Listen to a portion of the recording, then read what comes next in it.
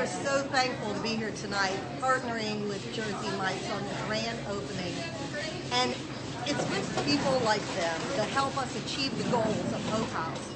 After 20 years of being in the community, we're starting to see people reach out and help us to achieve exactly what we want, which is to help our students here at Myrtle Beach High and also possibly to be able to build something soon so that we can have a better placement for those students.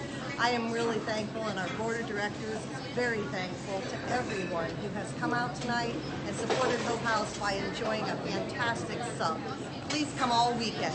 You can come through Sunday, and all of us are thankful and say, enjoy Jersey Mike's. John, we're at the newest Jersey Mike's location, the Public Shopping Center. We are proud to be a partner of the Hope House. We're hoping you will come by and join us soon. Come check out our great subs.